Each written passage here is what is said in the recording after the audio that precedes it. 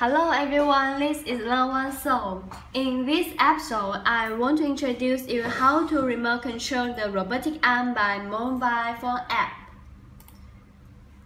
For your convenience, you can scan the QR code or access the following URL to get the Android or iOS app, and then install it in your mobile phone. Please pay more attention. Remember to open the Bluetooth before you running the robotic arm. First of all, open the mobile phone app. We can see the interface like this. There is a tools icon on the screen. When we click it, the mobile phone will search for the robotic arm. Please remember to open the switch of the robotic arm. Then the mobile phone will scan the Bluetooth of it. Then click Connection. The icon changes to blue, which means connect successfully. The red button on the screen is the Reset Servo. We can click this button to make all servos come to the middle position. And let us move to the left side.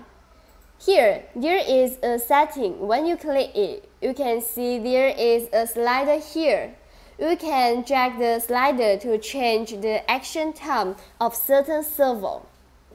Then you can see there are 6 sliders on the interface. Each of them can control the certain servo. We can drag each slider to move the robotic arm. It's great easy, so you can have a try by yourself. Okay, let us move to here. There is a custom button. Custom button is used to set action group for the robotic arm. Because we have downloaded 10 action groups into the controller, we can use the mobile phone to play with it. For example, click the button Add Action. The app will prompt us to input the name and the numbers of the robotic arm. You can define your own action group's name and input the corresponding number in the action group number. Okay, it's time to enjoy the show.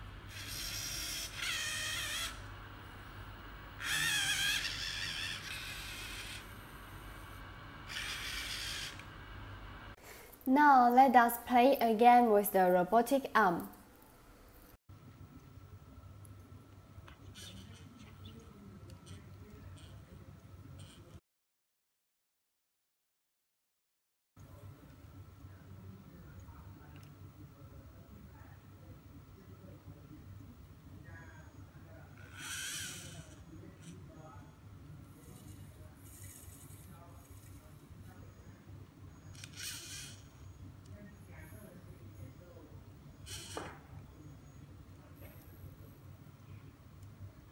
It's still quite easy. So all of this is my introduction of remote controlling the robotic arm by mobile phone app. Thanks for your watching. See you.